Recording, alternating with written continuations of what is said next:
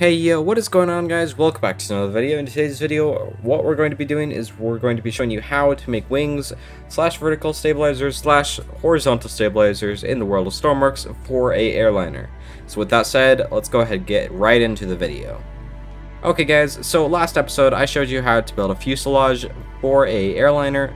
This episode I'm going to show you how to build wings, vertical stabilizers, and horizontal stabilizers.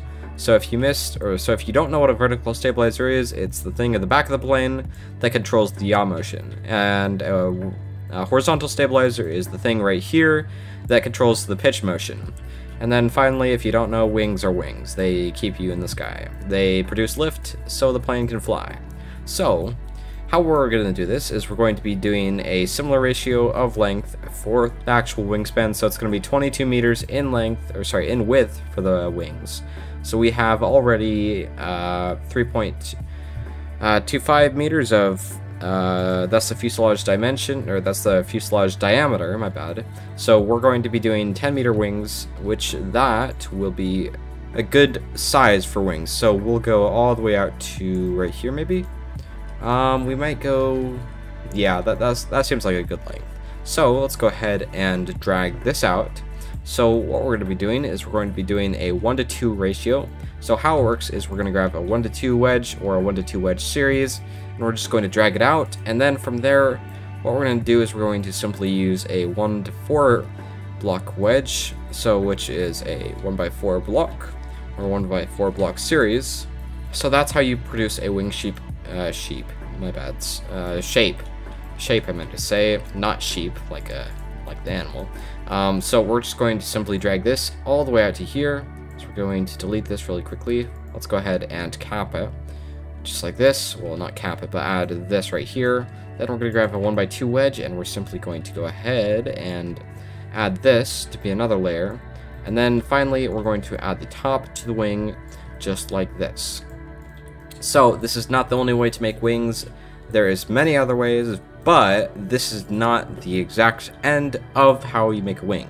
So we're going to go ahead and pick a random block, which is about a third to halfway out, and we're going to go ahead and mark it just like this on both sides. Yes, we do have it on both sides. And how we're going to do it is we're going to go ahead simply select it. We're going to cut it, remove it up a block. We're going to clear content and do the same thing on the other side.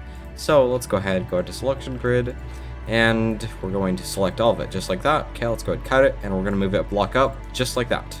Okay, so now what we're going to do is we're going to go ahead and remove this block right here, and then we'll go to the end of this. Actually, you know what?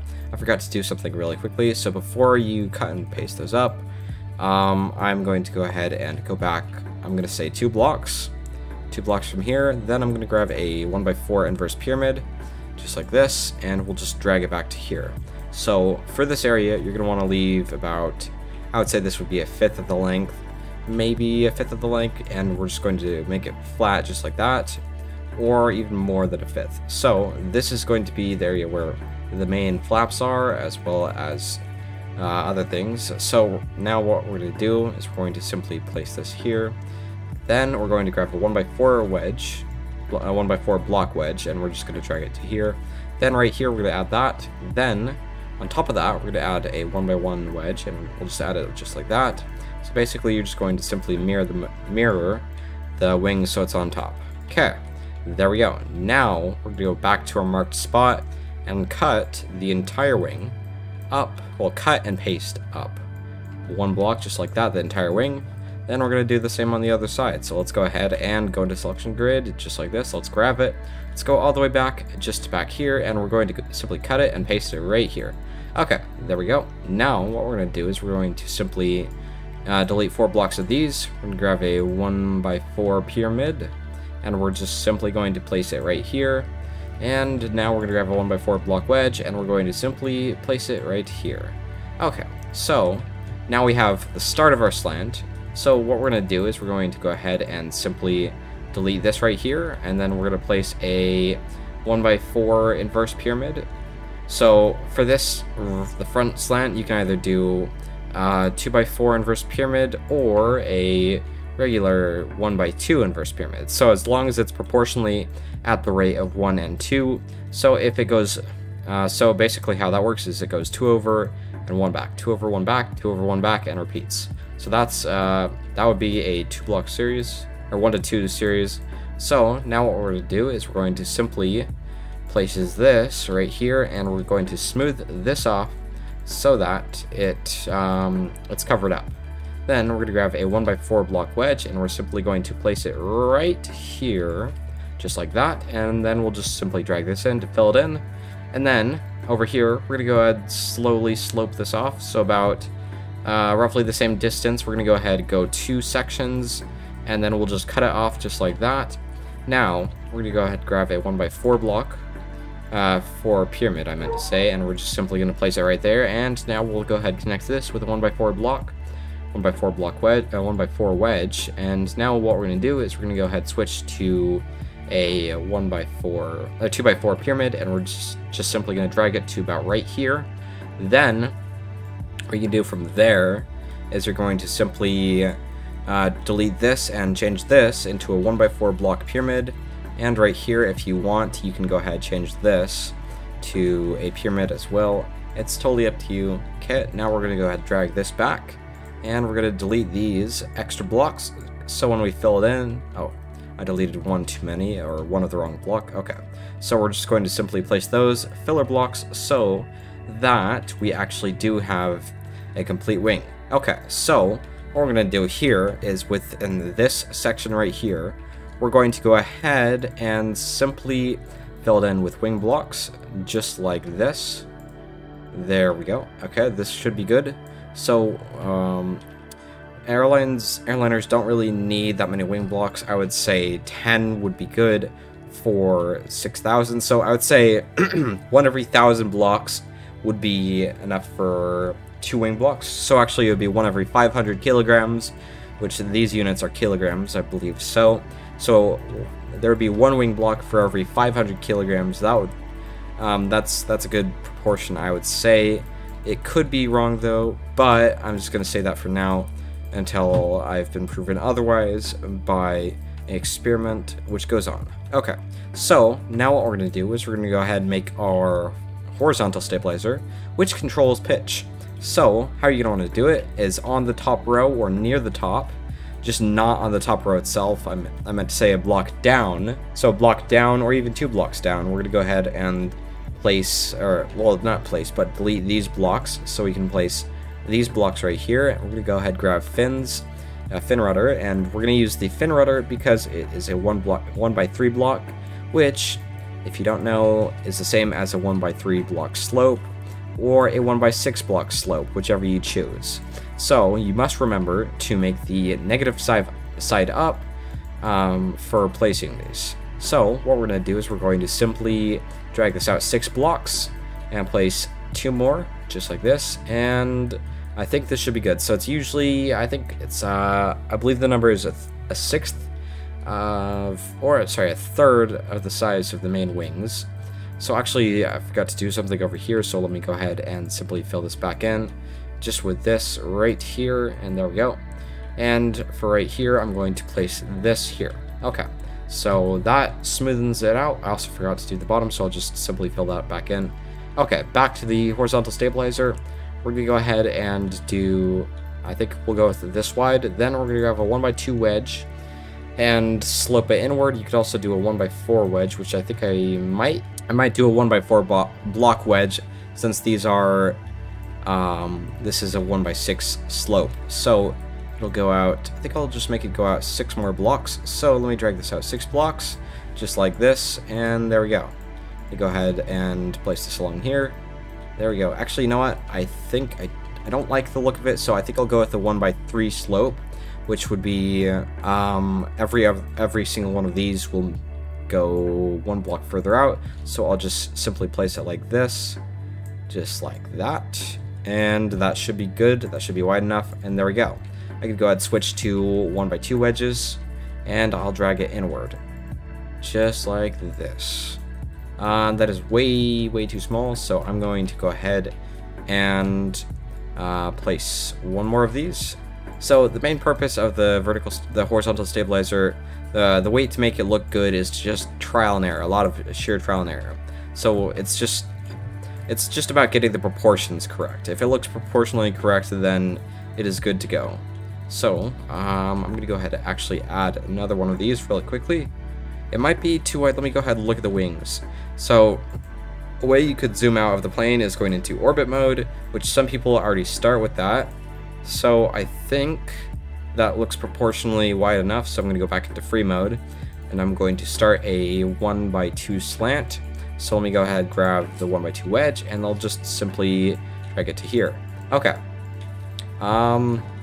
It looks, I think I'm gonna make it a couple blocks thicker, just like this, just to give it a bigger shape, I'd say. So when you come into corners like this, what you can do is you could just simply place wedge along here. You can even do a 1x4 block wedge, just like that. Now if you get these, you can just simply fill these back in. So with this, I think we're just going to leave it as a 1x1 wedge. That I think will look best. So now we can go ahead and add some wing blocks. So let me go ahead and grab the wing block itself, this wing block right here, and let's go ahead and place it in the wing block itself, just like this. All right, there we go. So for the horizontal stabilizer, you don't need as much wings. Actually, you know, I think I'll just go with this slope right here, this slope right. So another thing you could do is you could just add 1x4 block wedges, just like that. It'll add, I would say, it adds, what would the word be for it? It adds depth or curvature to it. So actually, you know what? I think I might go with, yeah, I think that's fine. That'll probably work for this episode.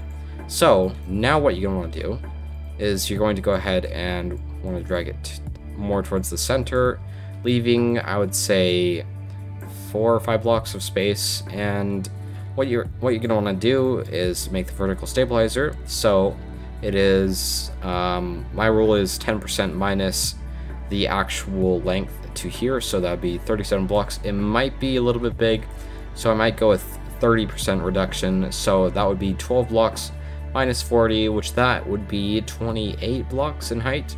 So we would go all the way up to here. Actually, you know what? I think 20 blocks would be good. So let's go ahead and delete every 7 blocks a block. So we'd go up 7 blocks, just up to here. So let's go ahead and I think we're gonna go ahead and maybe go with just 14 blocks for the vertical stabilizer. Let me go ahead and lay it out and see what it looks like with 14 blocks only. 14 blocks might be a little bit small for it. So let's go ahead and add a slope down. So for the actual slope, you're going to want to use something bigger than a 1x2, or not something bigger, but you don't want to use a 1x1 block wedge because it does look a little steep, or it doesn't go far back enough, but you can if you want, and if it looks good, that's great. So now after you get to the bottom, you're going to want to add an extra slope. So you could do it with either 1x1s, 2x2s, or even 4x4s. So if you get the 4x4 wedge, you could just drag it just like this. And there you go, you have the vertical stabilizer on your airliner.